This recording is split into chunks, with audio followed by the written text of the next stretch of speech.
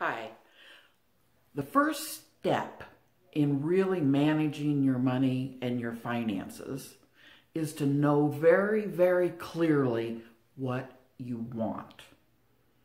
I'm not talking about that you want to pay your utility bills, you want to pay your internet access.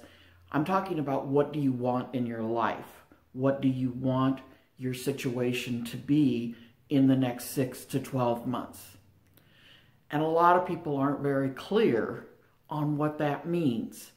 And I like to dissect it into numbers so that you can break down and say that if I do this many customers and this much money, I will make enough and have enough to do all the things I want to do in the world.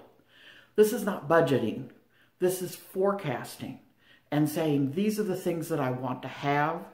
These are the benefits that I want to have. And this is how I'm going to make it happen. So you can create a formula for success in your business.